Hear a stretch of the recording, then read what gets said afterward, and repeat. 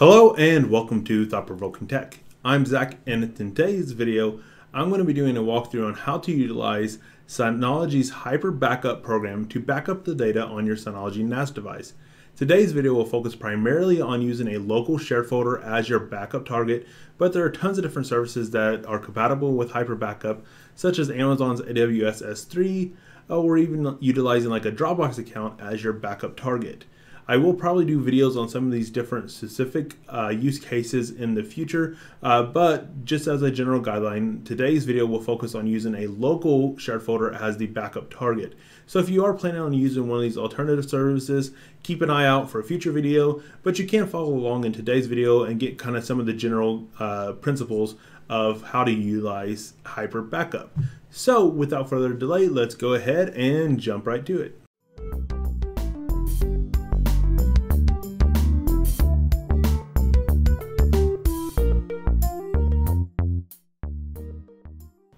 The recommended method to do a local Hyper Backup is to have a secondary volume set up on your Synology device that is completely separate from the volume that you're actually going to be backing up data from. The reason for this is just to have an extra level of peace of mind in case the worst case scenario happens, and say you have one drive of data redundancy and two drives crash at the same time. You still have a completely separate volume that has all your backup data. After you've created a secondary volume, what you're going to need to do is go to your control panel, go to your shared folder, and you'll see here that I've already created a new shared folder called Backups, and the key point here is that it's on volume 2. If you've never created a shared folder on a secondary volume, it's quite simple. Just create the name, and then the key thing here is just to make sure you change the location to your new volume, of course. You can go ahead and disable the recycle bin because the Hyper Backup has an intelligent recycle bin that it deals with. Alright, so going from there, we have our secondary volume, or alternatively, if your Synology is full, or if you have one of the smaller Synology devices that only has like 1 or 2 bays, you can use like a USB external hard drive or something along those lines, like a USB tape drive. There's not really a huge downside to this. I actually did it for 3 years and had no issues. That's not to say that you won't have an issue, because USB hard drives aren't meant for like NAS use, but we're not really going to be using those as a NAS drive. They're really only going to be used like maybe once a day or like once a week, depending on how frequent you do backups. So it's not going to be a drive that's constantly being used. It's only going to be used periodically. That's why USB external hard drives are fine to use for that use case.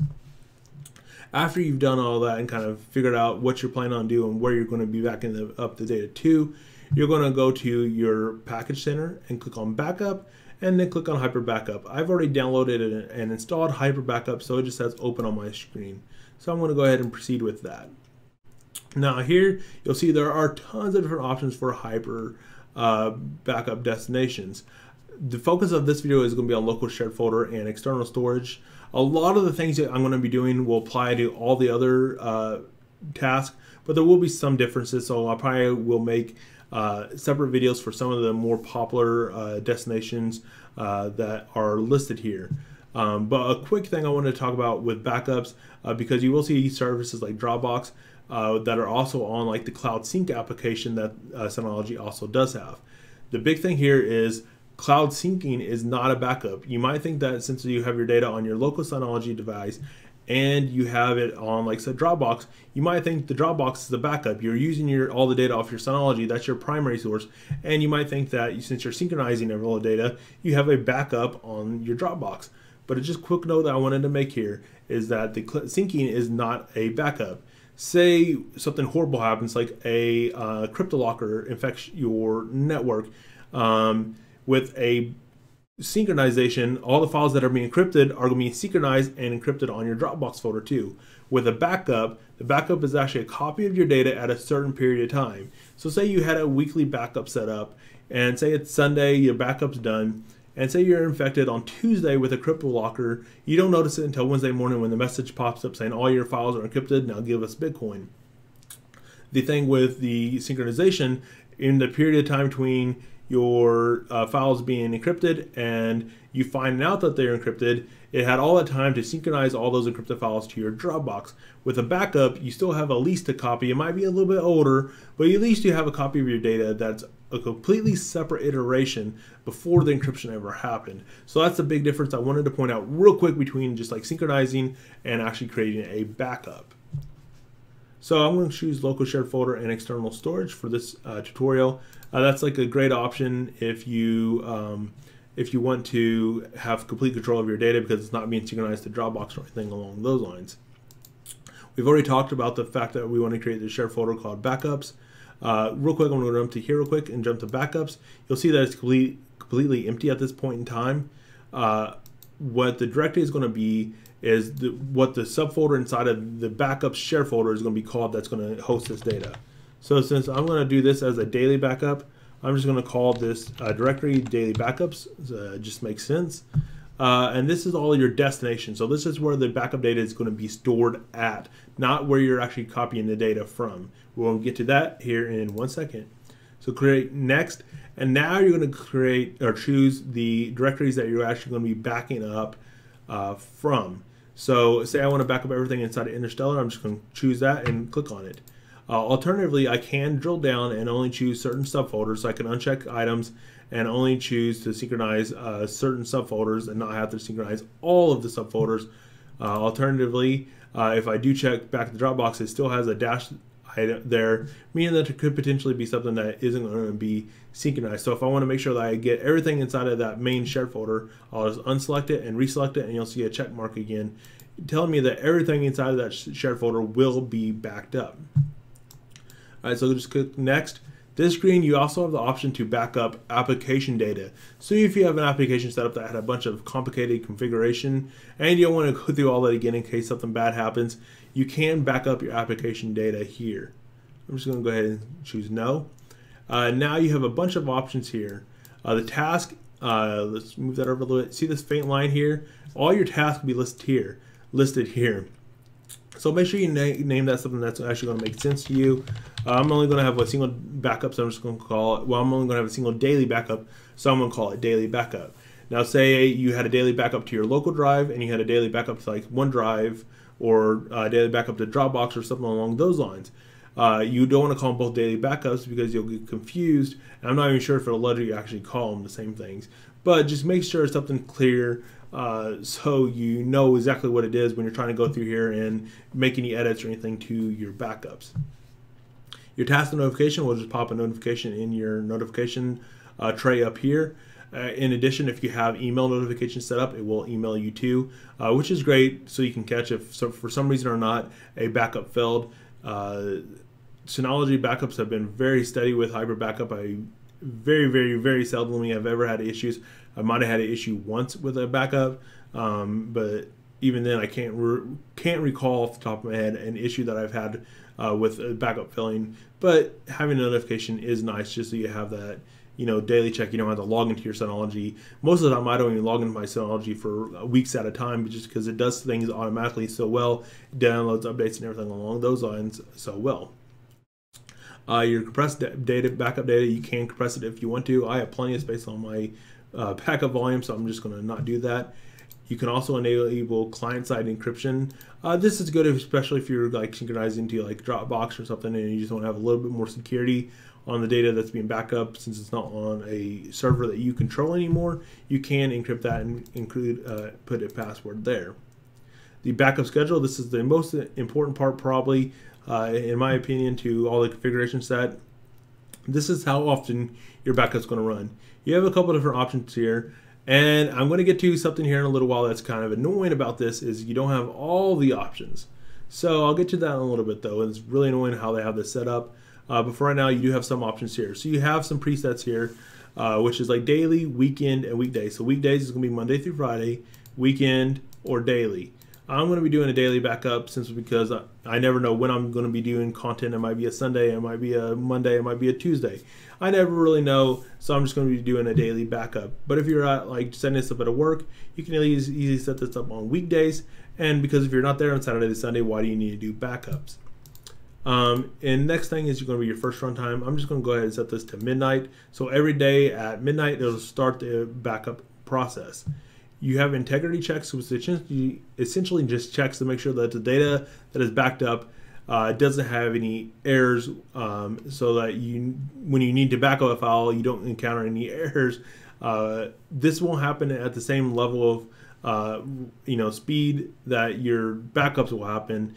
Like in fact, the shortest duration is going to be weekly. You can do it monthly, yearly, or half yearly, which is every 6 months. I'm just going to leave mine at the let's do it every Sunday. Let's do it at 3 o'clock so it gets done a little bit earlier before I wake up. So if I want to do something another morning, I can. So every Sunday at 3 o'clock, it'll run on a weekly basis. And you can also include a time limit there, like you can increase it to 60 minutes if you want to give it a little bit extra time, which might be valid if you have a ton of data that you're backing up. So that'll be something you might have to play by ear. Going from there, you have backup rotation. Without this checked, it's only going to keep the latest iteration of your data. So if you edit a file, it won't have 2 days ago file. It's only going to have the latest version of that file. You can enable backups, and you have the Smart Recycle, which if you don't know anything or need help, there's these little eyes all over the place which has some more information. So this will automatically get rid of old data based on how often your backups are being created. Or you can use like from the earliest versions, and you can keep so many iterations. So this would be 256 versions, which would get you 9 months of daily backups, which is a crazy amount. Or you can do 30, which is going to get you a little over 4 weeks, 4 weeks and 2 days of backups, and you get a ton of different options there. And it's not going to back up the entire shared folder. It's only going to keep the different changes between those different backups. So if you're backing up 150 gigabytes of data, but you're only changing probably 50 megabytes on daily on average, you're not going to have 150 gigabytes times 30. You're going to have like 150 gigabytes plus a couple different changes from between those different periods of time, whatever those actually account to. I'm not going to enable any backup. I just wanted to keep the latest copy on my daily backups because I'm actually going to set up a different operation for weekly and monthly, which I'll get to monthly here in a little bit. After you have finished it, you can create a backup right off the bat. I'm just going to hit no though. And now we get to the interesting part. After you've created it, you can back up now. You can go to your Backup Explorer and look at different versions. I haven't done any backups, so there's nothing there to look at right now. But the biggest thing here is I want to do edit. And you can manually do a check on your backup integrity. If you don't want to set that up automatically and just do it manually periodically. The biggest thing about Synology though is so much of the things are automated that if you just let it do it automated, you don't really ever have to log into your device all that often. So say you added a new shared folder and want to add it, you can go to edit and re-add folders in the future. That's a great option. Application, you can re-add applications or uncheck applications that you did synchronize and you don't want to synchronize for some reason or another in the future. In the settings, there's not a lot you can change here, but you can change the task name and things like that. The biggest thing here is the schedule. So for some reason, in all of their infinite wisdom, they did not include all these setting changes in the setup tab. So to do some more complex and more complicated setup procedures, you actually have to come here and do it here.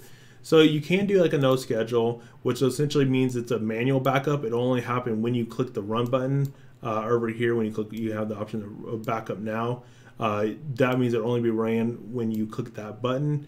Here you have the same options we saw earlier, but here if you click on this, you can actually do longer term backups. You can actually do a monthly, a yearly, or a half yearly backup. You didn't have these options previously when you're doing the schedule. You did have like half yearly on your rotations and things like that. Or sorry, no, you don't have rotations. You had half yearly on your frequency here, but you did not have these options to like do a backup half yearly or a yearly. The biggest thing that I do is a monthly backup, and that's pretty useful to have a monthly backup, just to have an older version of your data that's easy to go back to. You can do that with like a rotation. I just like keeping my backup small, and I like managing them a little bit deeper. So I do like a daily backup, a weekly backup, and a monthly backup. And that leaves me with a lot of control, and not necessarily having the Synology have it on like a backup rotation, and they're completely separate backup tasks too. So here I can actually choose like the first, which I'll choose December 1st since November 1st has already been passed.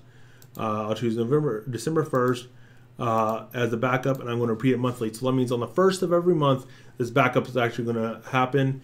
I don't know why there is not this setting on the, when you're first setting it up. It's kind of annoying, but if you do want to do like a monthly backup, that's how you would do it. And also another cool thing here is you can do like a daily backup.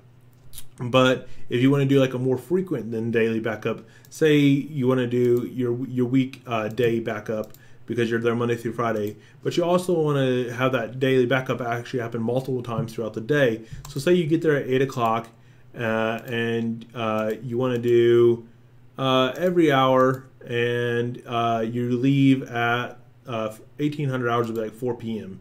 So you get there at 8 o'clock and you leave at 4 p.m. You can actually have this your backup run on every weekday.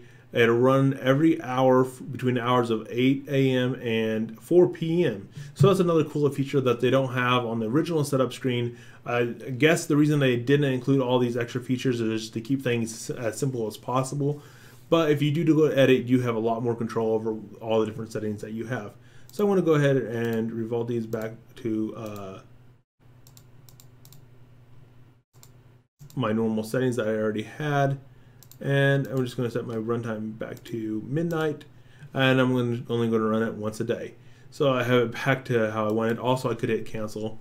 And like once again, if you do the manual, if you do the no schedule, you would hit the backup now, and that backup would only happen when you actually told it to back up by logging into your Synology and going to the Hyper Backup and clicking on that task and clicking backup now.